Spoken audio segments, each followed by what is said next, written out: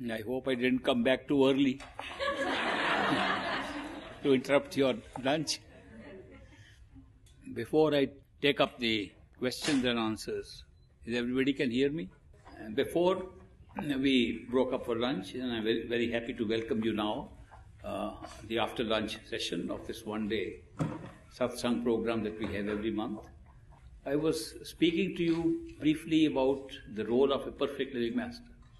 I was telling you they don't come to teach us something. Enough books exist to learn the same thing they teach. Enough teachers are there teaching the same things they teach. It's not in the teaching that we get something from them. It's in their unconditional love with which they pull us. They love without judgment. They love us. If they say, we accept you, that friendship, that word, I accept you, is still eternity. Not for this lifetime, but forever. It's a pull that lasts forever. Their love has no judgment. They will love you if you love them. They will love you if you hate them. They will love you if you kill them. That is the nature of their love. It's totally different from what we think is the love that we have for people. So this unconditional love, that pull that comes up, is the way they are taking us back home. Teaching is just because our mind wants it. So they give us meditation, they teach us techniques, they talk about techniques, methods, all the things that the mind loves. They just talk about them to take us over a little stage when we think everything belongs to our thinking. We'll get everything by intellectual processes and we can find everything through that. I remember a group of professors and barristers from England had come to see the great master. And they said to him, Master, you are talking about things that are beyond the mind. You say there are some things the mind cannot comprehend. We are all educated people. We have educated ourselves through our minds.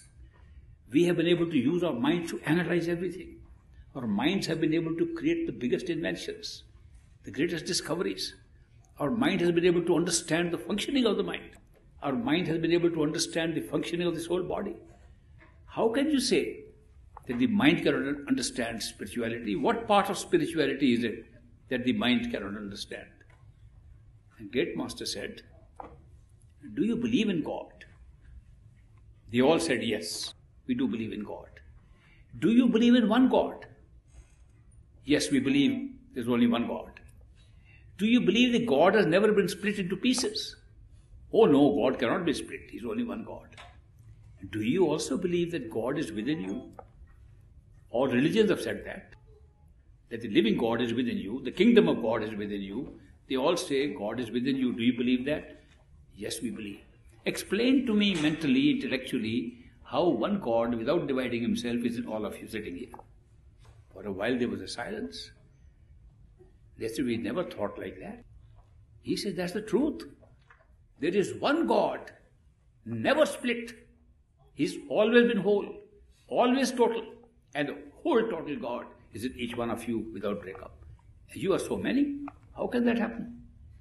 Does it make any mental sense at all? Can intellect explain this phenomenon that we are all witnessing right now? They said, Master, we didn't think like that. But what you're saying is true. That we are all believing that there's only one God and He's total whole God, and each one of us is trying to find that God within ourselves. How can that be? He said, you can't have an answer so long as you are confined to the mind. Just go above the mind. Discover what your soul is.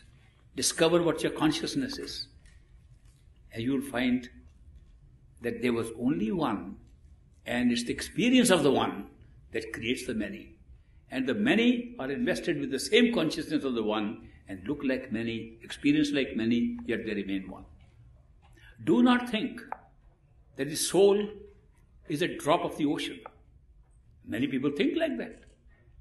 Many people think that there is a vast ocean which is our true home. We are poor souls, little drops that came out long ago from that ocean, and we have been separated from the ocean for millions of yugas, and so many years we have been away. Now time has come for us to go back on a spiritual journey. Slowly and with difficulty, with struggles, we'll go slowly, step by step, and ultimately reach that ocean to which we belong and merge in it. This story I heard when I was a child. When I found this is the spiritual path, I said I'll never follow the spiritual path. If I am a drop from the ocean, separated from the ocean, I'm enjoying my identity as a drop. The sun shines upon me and I show all the radiance of this rainbow in me. I have a great time as a drop. And they are telling me, follow a spiritual path. I'll travel with struggle all the way back, go and merge in that ocean. I lose everything I have right now. Ocean will gain nothing by one more drop. This is the worst lose-lose game one can play. And it's called the spiritual path. It is very upsetting for me. Master explained to those people that the truth cannot be perceived by the mind, that the drop contains the whole ocean. And it's not a drop separated from the ocean. It's a drop within the ocean. It's a drop, it's the ocean becoming a drop for its own experience, remaining the ocean within the drop. Therefore, our soul is not a drop from the ocean. It is the ocean experiencing a drop. How can the mind understand it? Yet when you rise above the mind, it becomes clear as an experience to you. This is the truth. When you find that the drops are all within the ocean, and the ocean is in each drop, the same essence is the same drop, you realize how God is in each one of us, and not separated at all, not broken at all. He explained there are so many things like these that we cannot comprehend with the mind, but we can find out awareness beyond the mind. A perfect living master takes us to that experience which is beyond the mind. And that is why we discover who we are. So long as we are attached to the mind and work with the mind, we identify ourselves with the mind. Through the mind, we identify ourselves with the sense perceptions. Through the mind and sense perceptions, we identify ourselves with this physical body. And we think this is it. We are the body, having senses, having mind, and life force. Then the real thing is the body. It just contains all these things. Little realizing it's the other way around altogether. There's consciousness that generates through its consciousness the experience of a soul. A consciousness that contracts itself and becomes a soul, and all souls in one soul. And then becomes a soul, creating a mind to experience differently around it. He creates sense perceptions around it to have different experiences, and a body, physical body around it. And each one of these units contains the truth within itself, not outside. It is not from outside coming inside, it's from inside going and projecting outside, at all times, at all levels. Therefore the truth always is within, no matter where you are, even if you are in heaven, hell, in this higher regions, in Brahm, Par Brahm, anywhere, the truth is always inside. What is being created as an experience is outside, around you, projected outside. So once we know this simple trick, go within at all times. Within where? Where your consciousness is, where your attention is, from where the attention is flowing. Just find out, where am I thinking out from? Where am I talking from? Where am I looking out from? Where is it all coming from? Whether it's this physical body or any other body, go within that, wherever consciousness is coming out from. And this is called the reversal of putting attention on something, the withdrawal of attention. So long as you learn how to withdraw attention to your own self, you will discover your. The further you want to go, the more you will discover. A perfect living master does not say, I went to Sachkhand this morning, so I remember I am going to tell you about it. Perfect living master is in Sachkhand, aware of Sachkhand when he talks to us about Sachkhand. He doesn't talk about anything that he has either recalled or learned. Recalling and learning is a mental experience. He talks directly from experience that's happening at that time when he's talking. Therefore, there is great authority in the statements these people make.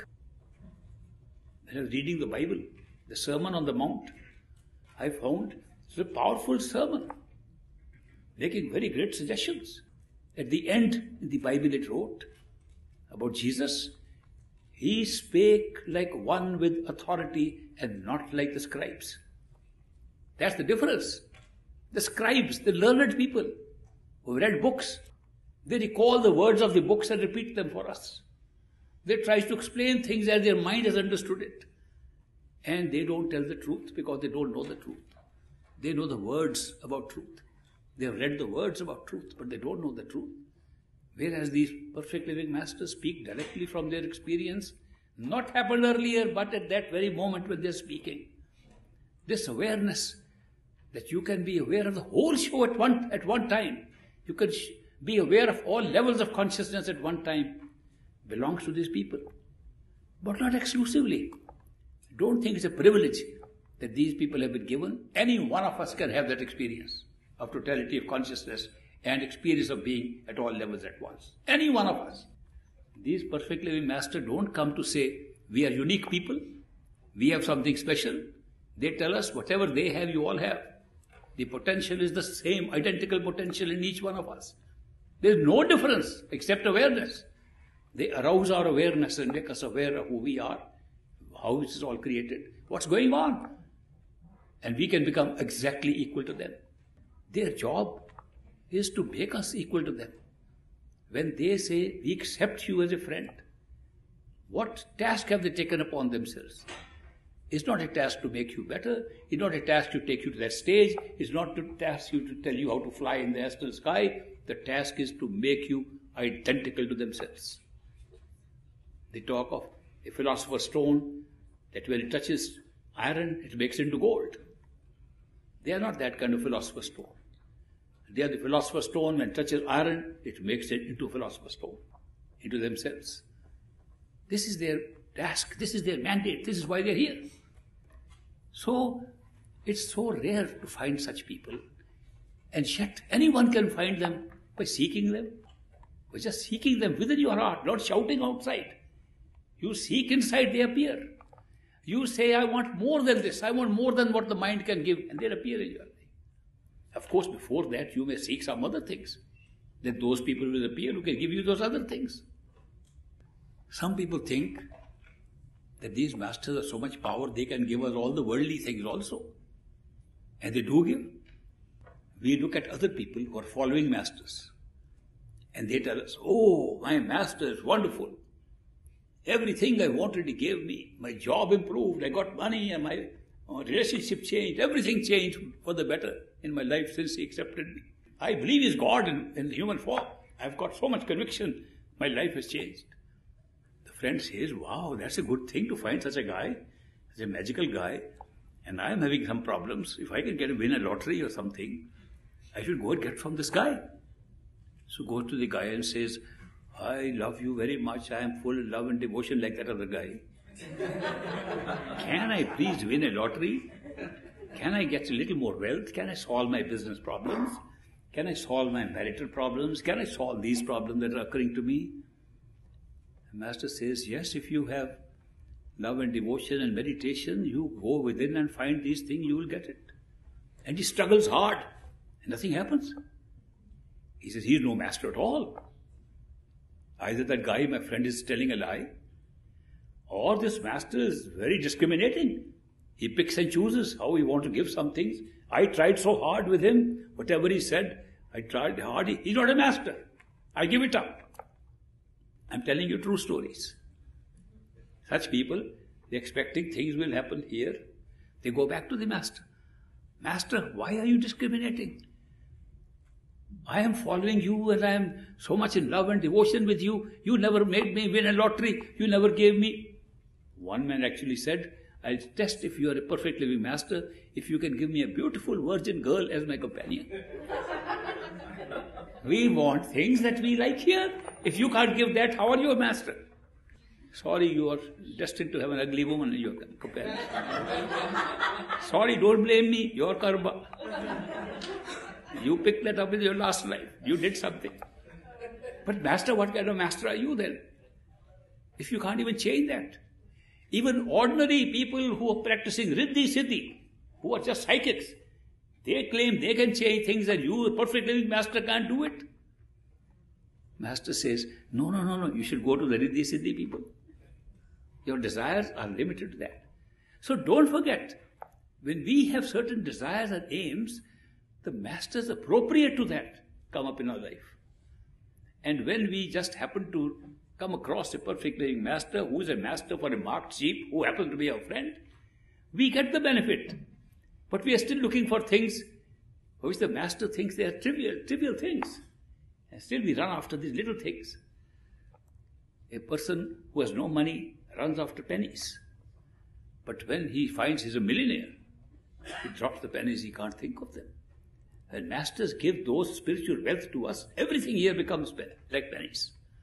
When you discover the spiritual wealth of creation, nothing matters here. I had a friend, an American doctor, Dr. Julian Johnson, much older than me at that time. Yet he was a good friend of mine because I was studying in a school where they taught me English language and I could speak and converse with him at that age. Not many kids could do that. So he became my friend, and he had come from the United States and he was a disciple of the same master. And Julian Johnson and I would go for walks together, talk together. We would go to the river Byas, and where he was eventually building a cave in which to meditate. And because of friendship, he allowed me also to meditate in his cave. So we were good friends. He told me something very interesting. After a few years, 3 or 4 years after he had been with the great master, he said, I want to tell you something very interesting. When I came to the master, I found how powerful he was. And I found he is like God in human body. He can do anything. So from time to time, I would get letters from my friends and family in the United States. Please seek blessings from Master so my son can graduate. Please get blessing from Master so this cousin of mine who's sick in the hospital can get well. Please seek blessings from Master so we are short of money, we can get some more money, my husband's or my wife's business will succeed. He says, every time they said that, I would go to Master, please help. And Master would say, all right, I will convey your prayers to my master, Baba Jamal Singh, and I hope he will help. Every time he said the same thing. And now I have realized, after 3 years, that this combination of good and bad that we are having, this karma, that's creating our destiny, our pralabdha, with which we are born, is a platter of gifts for us. Both high and low are a combination, and it's a great gift to have that combination. That made us human. And that's why we should go through them, because that's through which we can find a master and go up. That's how I found the master. He said, ever since this discovery, I have never asked the master for any worldly thing on behalf of anybody, not even myself. This is what he told me on the way to the river. I can't forget it. Because even I was thinking that when master can do anything, we should ask him for everything. Of course you can. But master knows what is best for us. He knows that what is in one of the scriptures, it says, Anbolat meri mithya jali. That without my speaking, he knows what I need. Then why speak? He is giving me the best in this combination of things, so that I can be a seeker and go above all these things. So that's why people should know that the spiritual teachings are for going beyond these worldly things, not get more attachment to these things. The masters withdraw our attachment from these things by putting an attachment upon the true love they are giving from within and outside. So they don't want to encourage us more attachments and more involvement in outside things. But we love to have these things too. Sometimes we want only these things. We don't even have that faith. What was the difference between a man who loved his master and the master gave him everything outside and inside, and the man who just wanted to make use of the master? Say, because my friend got it, I am also going to pretend I love and have devotion. One man had full faith in the master. The other had no faith unless he could get things that he wanted. What is this business of faith then? What is faith? Faith is an ability to feel something you haven't seen. Faith is an ability to have something known to you, somewhere in the back of your head, which you cannot see with your eyes. If you can't have that faith, if you don't believe in it, no, it won't happen. Then it doesn't happen. Supposing you say, Master has told me this is going to happen, and believe it, it will happen. Period. Supposing you say, Master said it'll happen. Maybe. There's a chance he said it. Maybe not. It won't happen. Not that it won't maybe happen or maybe not happen. It won't happen. Because Master will make it clear to you what is behind all these things. So how does faith come about? How do you develop this kind of faith that you always know Master is going to do and this is going to happen? It comes only through that experience, one step after another, one after another. When things keep on happening, even the mind begins to say, well, if so many things have consistently happened, why would the rest happen? Even the mind that creates doubt about it, cancels our faith, also begins to follow us. This is a great quality in our human mind, that it loves to be pleased in some way or the other. It loves good taste, it loves pleasure and runs after it. It also loves a variety of pleasures. It is fed up of one pleasure alone. So that's the nature of the mind, it seeks it. And that's why we have all these interactions with the universe, interactions with the world, because of the mind's built-in desires to have pleasure and seek something that pleases it. But when it finds that inside also it's getting pleasure, when it finds that they consistently think that we have been thinking of Master giving are happening, it begins to have the faith in that too. Then this very mind, which is like an enemy to start with, becomes our best friend and goes along with us, making meditation and a spiritual journey so easy for us. Till then, it's an obstacle in our way. So this conversion of the mind from an enemy to a friend takes place when you have series of events taking place inside and outside, which the mind begins to see, well, there is something happening, it will happen, and joins you in believing, and that's faith. So faith is something that makes you know from experience what else could happen and will happen. Little short story. Two boys, young boys in India, went to a beach. They went because on the beach there were a lot of ice cream sellers and things like these were sold, and they liked to have some ice cream. One of the boys had 5 rupees in his pocket. The other friend didn't have anything. But the boy with the 5 rupees invited his friend, come, I'll buy you ice cream today, we'll go to the beach. They both went to the beach to buy ice cream. There they saw a holy man sitting on the sand and making sand homes, sand castles, sand buildings. With the sand he was making those. And these 2 boys stopped there to see such beautiful things he is making out of sand. Then one piece of architecture that the sandman had produced was so beautiful. The boy with the 5 rupees said, can I buy this? And the holy man said, do you have the price to pay for it? He said, what is the price? He said, 5 rupees. He said, here's 5 rupees. He said, it's yours. So he brought it plywood and he picked up the sand castle in his hand. Beautiful house. And he carried home. The other boy went on complaining and cursing him. We came for ice cream. We are returning with sand. You wasted your $5 on simple sand. So while he was very angry and at the boy who bought the sand castle, they went home. At night, this boy who was so disappointed, not having had ice cream, had a dream. In the dream, he was flying up in the sky. And he saw that the houses there in the dream were all up in the sky. And they were all lit up with light coming from them. And he saw a remarkable resemblance between those houses and the sand castles that man was making at the beach. He said, oh my God, he must be an enlightened man.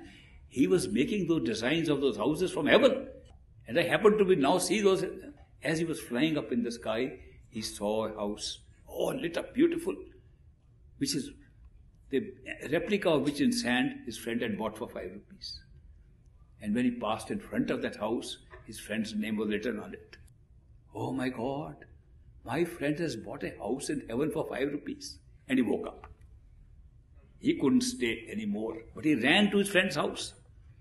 He said, you bought a house in heaven, I saw it last night. Can I buy it but double the price, I'll give you 10 rupees for that. He said, no, I'm not going to give you that sad house, I'm keeping it. You want one, you go and buy your own. So this boy ran to the beach and saw the holy man still making more houses. So he looked at one of the houses, can I buy that? And the man said, have you brought the price for it? Yes, I've got 5 rupees. He said, no, the price is 5,000 rupees. He said, what kind of inflation is this? Yesterday it was 5 rupees, today you make these houses 5,000 rupees. He said, no, my son, it is not inflation. Your friend bought the house without seeing the original. You come after seeing it. He bought on faith. You're coming after seeing it. There's a big advantage in getting things on faith. So that was the story about faith. That when we haven't seen it, but we believe it. And believe it because of an experience that is happening here, which leads us to believe it. And as these experiences multiply, we can believe all the rest. The mind begins to believe also. That generates the kind of faith. When faith is there, you get everything inside and outside. Both. It's not that then the master won't say, okay, don't talk to me about any desires of yours of the world. If you need anything, take care of them yourself. I am only responsible for the inner journey. He won't say that. Just tell me whatever you need. You will get it. And he gives it. But if you are thinking that you can exploit the master, okay, I know, he can give anything. I am going to pretend something. Or I'm going to test him out. I've seen people trying to test masters. Great master too. One man told me he's going to test the great master. I said, how will you test the master? He says, I will tell him I have had great spiritual experiences inside, master. I have no experience at all. But I will tell him that. And see, he'll be very happy. He say, yes, very good, I'm very happy. So, we both went to great master. And my friend said, master, so much blessing of yours. I travelled high up in the sky. And I was up into Sachkhand. Great, thank you very much. Master said, congratulations, I'm very happy you went to Sachkhand. See, he's a fake. My friend told me, he's a fake. I never went to Sachkhand. And the master is congratulating me for something that he doesn't know anything. And after the friend goes, master is telling other people, you know, it's useless to try to test masters. So, the masters play the game with us. And if you think that you can test masters or you can exploit them or get things done in a way as if they know nothing, they know everything about us. They know more about us than we know ourselves. And yet they will play the game. They will play exactly like they are like us. And that's what kind of mask they are wearing. They are Barupias. I don't mind telling you the story again about Barupia. Who is a Barupia? We say Barupia, the one who takes a different roop, that means different form than he really is. It means people in disguise, wearing masks. Now there are entertainers in India who are called Barupias. And they come and entertain us by pretending to be somebody else. In the days when I used to go to college, these Barupias used to come to our house. One day, police inspector would come. You know, you committed a crime. I'm going to bring a charge against you. Sorry, what charge is it? 50 bucks. Why 50 bucks? I'm not a policeman. You thought I was.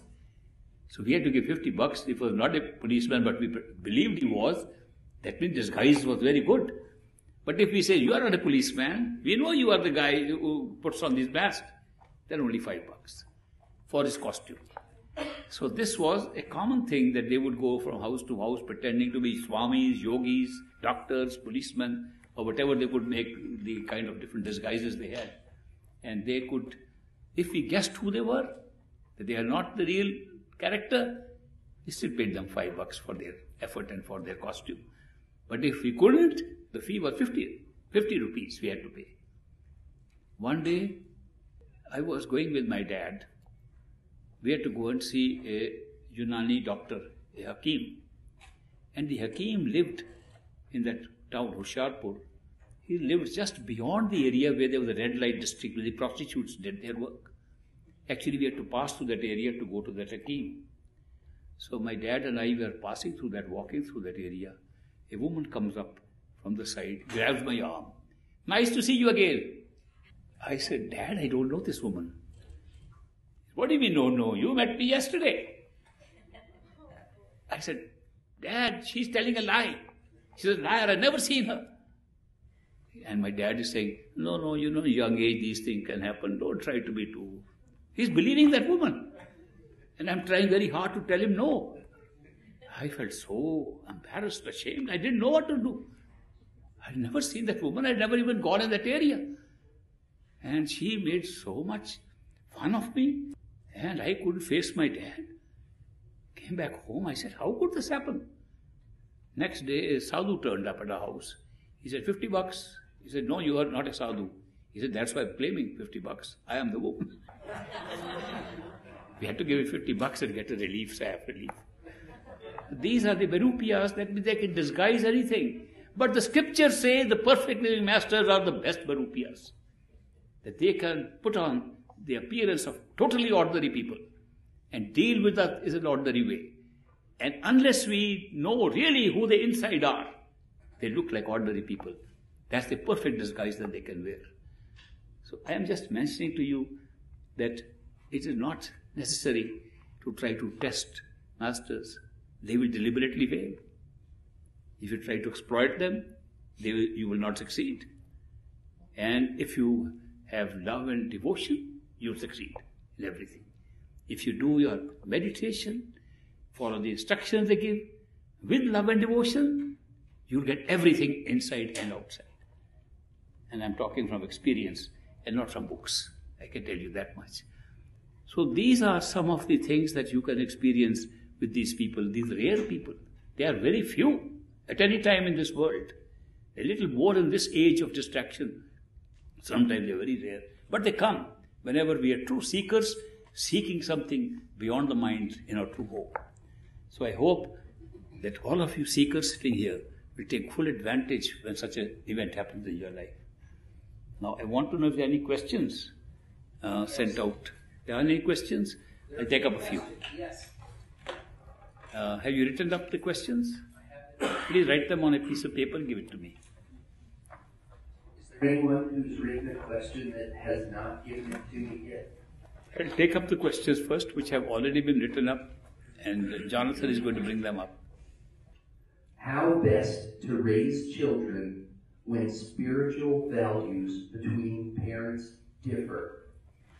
The question is how to best raise children when spiritual values between the parents differ. And if they differ even with the children and the schools they go to, the education they get, the peers they have, if all these are different, how do you raise the children? Under the law of karma, children are the responsibility of the parents. They are born. Parents have to bring them up. Children are helpless. They grow up as the parents best decide to parent them. They have no option. If the parents have a different opinion how to raise children, then the stronger person carries weight, which, as you know, is generally the mother. Why did I say mother? Because we all married people know something. If you are wrong and you keep your mouth shut, you are wise. And if you are right, you keep your mouth shut, you are married. We know how we bring peace in the house. And peace in the house is brought up by a very practical way. And in most families, the children spend far more time in the early stages with the mother, and that view prevails. What happens if the father disagrees and says, this is not the way to do it? The children are in conflict when they are raised, and they suffer because of that. They suffer because of the different values that the parents are having. So sometimes, for the sake of the children, it is better to talk between each other, like the parents, that we are not helping the children by trying to put two different trends in the child. Let's, for the sake of the children, adopt one. And if we can find a common ground between our values, inculcate that. This is temporary thing. A child only needs that parenting up to a certain age. Then suddenly the child becomes different. Totally unexpected. The parents don't even expect the child to be like that. His own destiny, his own karma comes into play. And they wonder what happened, after whom is he going? But the values that you can give as part of the karmic obligation, as dharma, because the law of karma says that you are going to face events according to your past lives. You have a duty how to deal with them. That's dharma. So karma and dharma go together. Your dharma, your duty is to fulfill your duty to the best of your ability as you understand it. So in conflicting things, my advice always has been, sit together. If you can't find common ground, go to another person, third person, in whom both of you have trust, and he'll find common ground. We had a big advantage that we could go to great master. And I know several situations in India where the mother thought differently, the father thought differently. One wanted to be very lenient, one wanted to be a big disciplinarian, one wanted to not punish children, one wanted to punish children to be disciplinary. And they went to great master, and he found a way. Media told them when to do this, when to do that. So if you can't find this, because if you keep on following your own two different values and impose them, child will be in conflict, and when he grows up, become a little clever, he'll exploit the difference between you two. And that happens to parents also. He'll put one against the other because he knows your values are different. So it's neither good for the parents nor good for the children to impose dual values on them. So my suggestion is that they should sit together, come to common value for the sake of the child. If they can't do it, go to a third party who can give them counsel on this matter. Dear Ishwar G, how does one develop, maintain, and sustain love and devotion? How does one develop, maintain, and sustain love and devotion? Love is a pull from the master. We can't decide to love somebody. It's not a mental game at all. You can't mentally say, now I'm going to love this person. You try, it's never love. Love is automatically a pull from the beloved. If there is nothing in the beloved to pull you, you never fall in love. Falling in love is falling. It's not creating love. So love is never created. Love is there, it's a pull. Your response to love is devotion. When you feel the love and you want to please the one from whom we get love, it's devotion. If you want to follow what the beloved is saying, it's devotion. When you want to think about the beloved, it's devotion. When you miss the beloved, it's devotion. When master extends love and we feel it, and we say we'll do anything to please the master, it's devotion. We want to remember the master, it's devotion. We meditate not for the sake of meditation, but as an offering to the master because of his love, is devotion. So devotion can grow in so many ways. One mystic, Swami Ji from Agra, says, "Jhuthi sachi kar bhakti." If you cannot do bhakti, cannot have devotion, in truth, pretend you have it. Even pretension will be good. If you pretend you have devotion, it will become real devotion at some point. So therefore, we just have to respond to the love experience, and that creates devotion. And if we meditate regularly and have conversations with the master on a daily basis, that devotion is maintained and sustained forever. How important is marriage on the spiritual path? What is its role to develop love and devotion? How important is marriage on the spiritual path? What is its role to develop love and devotion? Marriage is a consequence of past karma. It has nothing to do with spirituality at all. Marriage, our other relationships, our friendships are all a result of past karma. Our past associations, our finished karma leading to a reaction, our unfinished karma being finished, those sets of karmic events of the past create these relationships, including marriage, including children, including families. It's not a spiritual event. There have been masters, perfect living masters, who were married, had children. My own master, Baba Sawan Singh, he had 4 sons, he had daughters, he had people Around him is a family, extended large family. He took care of them. He earned and took care of the family like any householder. And he encouraged people, be householders like me, and you don't need to run into forests and be single in order to do spirituality. Marriage is okay. His own master, Baba Jaimal Singh, was a bachelor, never married. And he felt very happy that single, he is devoted and married to God. Both sides were good. So marriage or non-marriage has nothing to do with your spiritual progress. But if you are married, then you have to learn how to live together, how not to let the marriage disturb your spiritual progress, to try to both learn spiritual values that make you friends on the spiritual path. Sometimes it's possible, sometimes not. Again, because of your past karma. So the karma affects these relationships. Karma creates the kind of relationship. It's like a debt being paid. You're paying and settling old accounts. Whether we have a marriage or the relationships, they all arise from there. So don't put unnecessary emphasis on marriage being necessary for spiritual development. It's not. But if you are married, do your best and leave the rest. Are love and the Shabd the same thing? Are love and Shabd the same thing? That brings me to the question, what is Shabd? What is Shabd? Sound? If I make a noise, is it love? Not really. Then what is Shabd? Our truth has been described as the Shabd.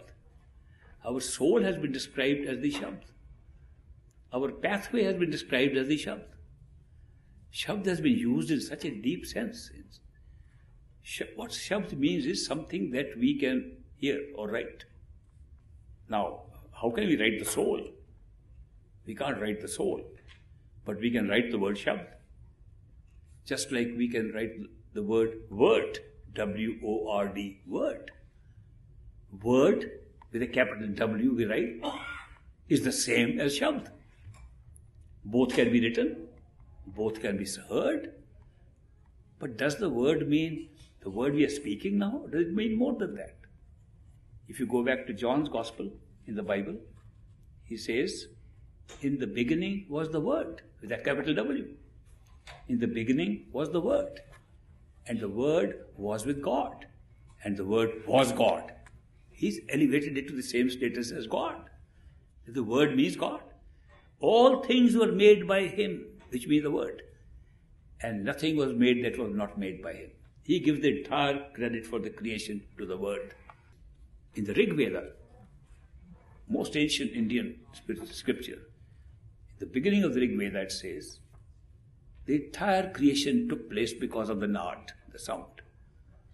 The Nod created everything. The Nod was the creator. And all things were created by that Nod. Not Nod, Nod. I talked to Nod later on. Nod created the sound, or the word created everything. Looks like the first verses of John's Gospel are first verses of the Rig Veda of India. And same thing you can find in many other literary works on spirituality, that they all describe this Shabd, Bani, word, any of these kalma. You can go to any religion, any religious doctrine, and see what kind of word are they talking about, which they give the creative power of having created everything and is like the creator. The truth is that the creative power, we can give it any name whatsoever. We call it God, Creator, Ultimate, Allah, Ishwar, Parameshwar, whatever name you want to give in your own mind to the single creative power. That single creative power keeps on maintaining its power no matter what it creates, no matter how many delegations away it goes away, no matter how many levels of consciousness it creates, the creative power continues to flow through it and flows right to where we are all sitting here and flows right inside us. You call the word or Shabd as God? Correct. You call the word, the Shabd, as a connection between us and God? Correct. You call your own true self the word? Correct. You call your own soul the word? Correct. You want to say the way to finding your soul is the word? Correct. All correct. Because that very creative power which created everything continues to flow as the power of creation inside everything, and when it comes to a human being, it comes and sits as experience of the self. It makes us feel we are a self. We have a body. We can communicate. Who is saying this? Who is thinking this? Where is the self? The self is the word. Now the beauty is that when it comes to the human level, that very self, the creative power of God now manifesting itself, an experience of I am there, I exist. That experience of the self is audible, can be heard, and therefore can be written. We can hear it as music, our own self. When we can hear our own sound, that means, at this stage at least, it is like a word, like a shabd, like a song, like music. We can listen to our own self. When we meditate and draw our attention inside, the best way to go fast is to listen to your own self. Put your attention on the self, which is audible, can be heard. That is why, out of all the yogas which I examined, I found this particular yoga called Surth Shabd Yoga. Surth Shabd Yoga as the best for quick withdrawal of attention to your own reality. Surth means attention. Shabd means the sound. Yoga means union with your true self. Surth Shabd Yoga is the listening to your own self. And that's the word. That's the Shabd. Now the truth is, when you find that the Shabd takes us to our true form of the Shabd, all mental thinking, everything goes away, and love becomes the most essential ingredient of it. Then we can say Shabd and love are the same. Then we can say God is love. Then we can say the Creator's essence is love. We experience it out right here. God never leaves us. Experience, what we call experience, changes. Every time it changes, every day it changes. Not only changes at the same level, it changes from level to level. We go to dream state and wake up. We wake up further, higher up, and changes. New world comes up. We go higher up, another world comes up. But the experiencer of these different levels remains the same. Never changes. Have you ever noticed that when you are in a sleep and dreaming, that dream body is not this body. It's a different body. But who is moving in that body? The same self that was awake. The same self that will be higher up. The same self that will be God ultimately. The self never changes. Shabd never changes. Love never changes. So it depends when you want to compare. Is Shabd love? Yes. I say Shabd is everything. Because everything is created from there.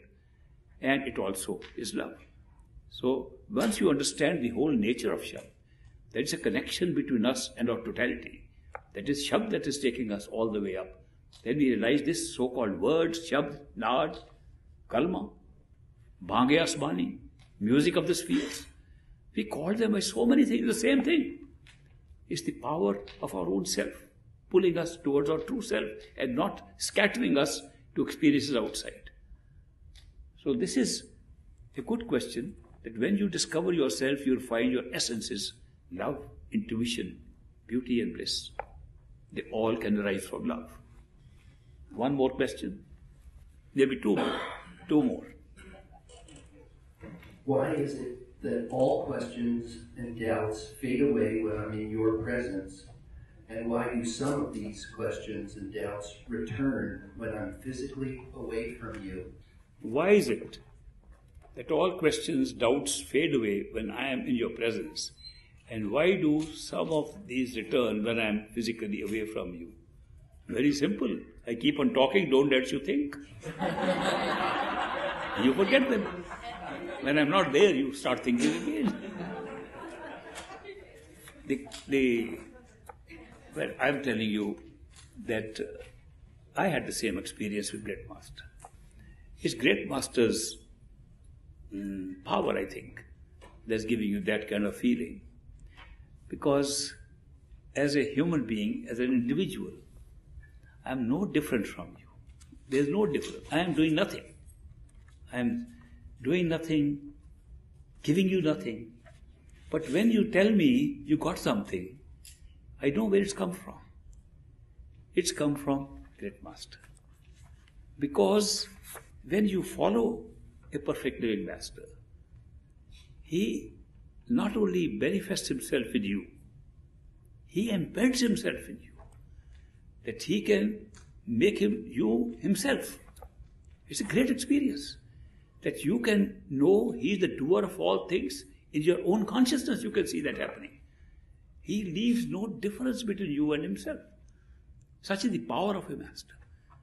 When people come and say, we are looking at this, something is happening, I know exactly why it's happening.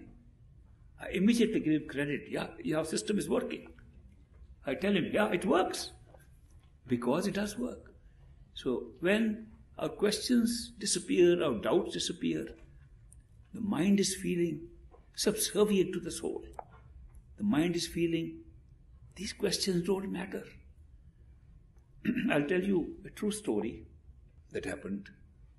Julian Johnson, again, American disciple of Great Master, accompanied Great Master on a vacation trip to Kashmir. That's a vacation land, nice beautiful mountains there in India. And when they were there, Julian Johnson says, Master, I want to get a beautiful picture of your taken photograph. People take with these little cameras, but they're not good. I want to take a real studio picture of yours. And I'll keep it, and if ever I get a chance to write a book, I'll put that picture in the book. Great Master said, okay, find some place where we can take a picture. So they found a studio called Mahata and Company Photographic Studio. The studio was on the river bank. The river Jhelum was plying in front. Studio was at the bottom, and on top was a retail store selling cameras and films. The studio opened to the road, and the store opened to the river. So Julian Johnson went in his car, took Great Master, said, Master, wait in the car. I'll make arrangements for your picture to be taken. So he went up in the studio. They said the owner of the shop is upstairs. Go upstairs. So he went upstairs. And one Mr. Mehta was standing there behind the counter. And he said, I want some very nice picture taken of a friend of mine.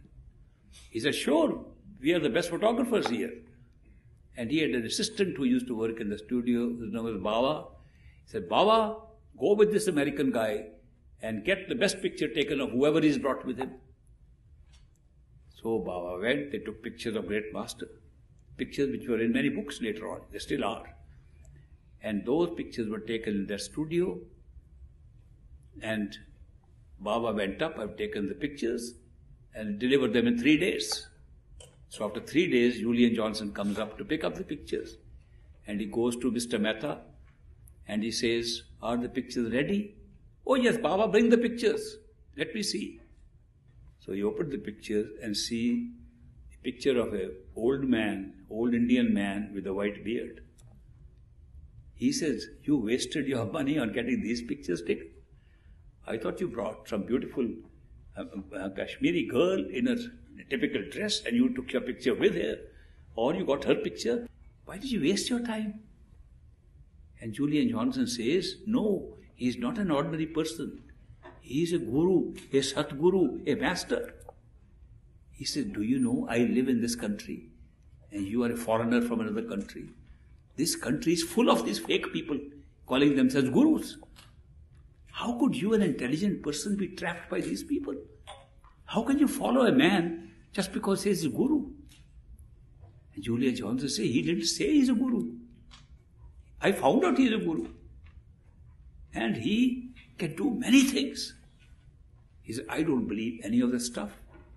And if you were telling me this stuff, he has duped you fully. But by the way, what do you do in America? I'm a doctor. I'm a physician and a surgeon. I've been doing this. Oh, you're a doctor? And you still believe in these people? I am disappointed in you. But by the way, what can you do for my back? It's been aching for quite a while. Maybe you know more than my Indian doctors. Oh yes, I have a treatment for it. Then can you give me the treatment? You have to come to the Dera. I live with the great master. You have to come there. I can give you the treatment. You have to come there. So, Mr. Mehta says, I must take advantage. It's just a trip to the Dera.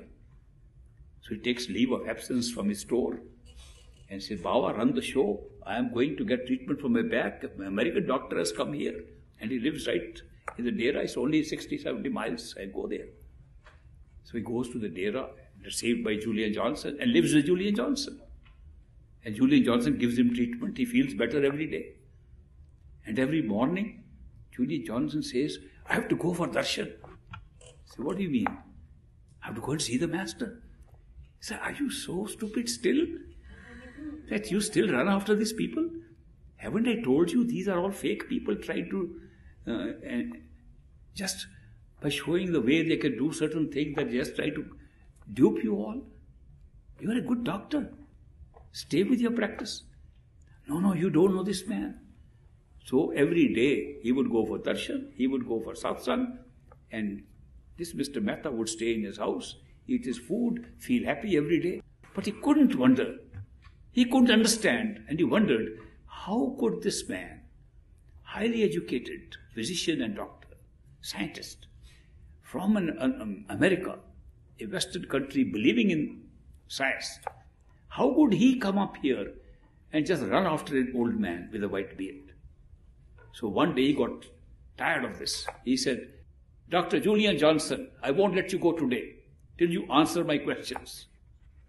He said, what are your questions? I've written them down. How do you know he's a guru? What makes a guru? Who is God? How do you know this? He put 12 questions on a piece of paper and gave it to him. He said, you answer these. If you satisfy me, I will also go and look up this man. He said, there is no time. It is time for darshan and satsang. I have to go for satsang now. Master giving a discourse. How, if you walk with me, on the way I can give you the answers. So Mr. Mehta walks with him. And he says, keep on reading the questions. Because you must read all the questions before I can answer them. So he kept on reading question 1, 2, 12 questions. By that time they have reached the satsang. And great master sitting there giving discourse. Mr. Mehta sits with Dr. Julian Johnson next to him and waits for the thing to be over, so on the way back he can give answers. And as he sits there, great master starts giving answers to his questions. And he looks up surprised. How does he know that I've given these questions to Julian Johnson? He's very surprised at the answers he's getting. At the end, Julian Johnson and they walk back, and he says, I am a little surprised this old man knows something because you're answering my questions. How does he know my questions? He says, how many questions did he answer? He said, out of these 12, 6 he answered today. He said, come one more time. He went next time, all 12 questions were answered. When he was sitting there with great master, he didn't seem to, the questions seemed to fade away. The questions were disappearing. As if it was common sense, as if you should have known, like that. So the question disappeared. And then he said, I think this man knows something. I should go and ask for initiation. And he went and got initiated. His family in Kashmir, they got very worried. Where is this guy gone? And an elder lady who used to take care of these 3 brothers, she sent the next elder brother to go and bring him back. She says he was always the potential of being lured by these people who were in this youngest brother, this Mr. Mehta. Go and bring him back. When he came to bring him back, he also got stuck there and got initiated. Ultimately, whole family got initiated.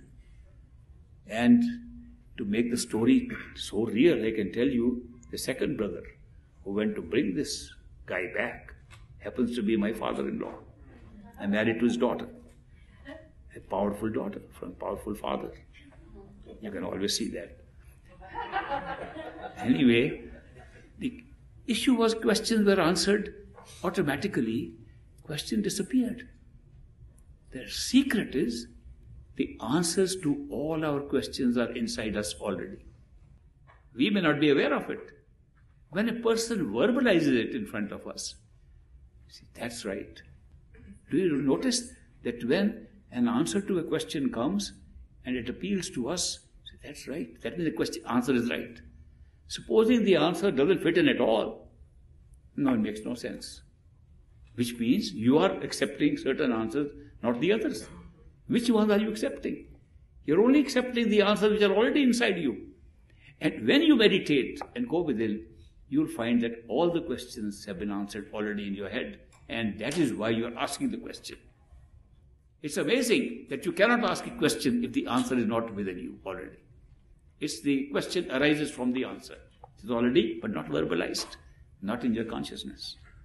And these people who verbalize it outside, they're just making you aware of the answer that is already inside. Say, that's right, you're right. We accept this. So this is why so many times when we go to these people, these masters, in their casual remarks, they're sometimes giving answers to our questions. And when few questions are answered, we forget about the others. And when there's a series of questions we have on subjects which we think are important, but actually they're trivial, and we get answers to some of the more fundamental questions, we automatically see the triviality of the remaining and they disappear and don't even bother about them. It's a great experience to carry questions to a perfect living master and see how they're handled. One more, last. You speak of making the decision of going home. How does one know that it is the right time? You speak of making the decision of going home. No, I don't. I say seeking your home, not making decision. When you make decision, you use your mind. When you seek, you see your soul. The soul seeks, not the mind. What does the mind seek? Wonderful things outside. Get this better, let me have more of this, all outside. What does the soul seek? Soul seeks something that is inside. It doesn't know it's inside. Seeks love, seeks true knowledge, seeks going back home and try to see where is it. Can't find it outside. Mind says, I'll tell you where it is. Go and find in that place, go and find the river, go and find with this person, go and find there. And the soul is left looking for love, looking for joy and beauty, looking for bliss. And the mind is saying, I can tell you where to find it, and taking it outside. But then the soul is never satisfied. Once a perfect living master comes and the soul feels that, it's pulled. Mind says, what's going on now? Doesn't want it to happen like that. But the soul is pulled. This is what I was waiting for a long, long time. I don't know what it is. But this is what my inmost self is saying, is what I want. Therefore, to go home, to a true home, is a seeking inside your soul and not a decision that you make. All decision making is just a mental game. When is the right time? Second part of the question is, when is the right time that the soul comes up with this kind of seeking? Because we have been here for such a long time with the same soul, with the same creation. When is the right time? Right time is when the soul, in combination with the mind, is fed up of what has been happening. This is not my place. I have had enough of it. If you cannot say that to yourself, I have had enough of it, this is not my place, you're not ready and the time is not yet. But when you say that, inwardly, feel like it, you are ready. And the time is right. And that's the time when the perfect living master will come and take you back home. In between, masters can come to fulfill many desires of yours, make you help in making good decisions about life, make good decisions about to be good people, good decision to help others, good decision to be compassionate, good decision about so many other things. Be good teachers, be good examples. A lot of good teachers will come. But when you feel, this is not it, this is not what I have been seeking, I am seeking more than that. I am seeking it truly, my place, my home. A perfect living master will come at you. That's the right time. Thank you very much for attending today's program. I look forward to seeing you next month, some of those who can come.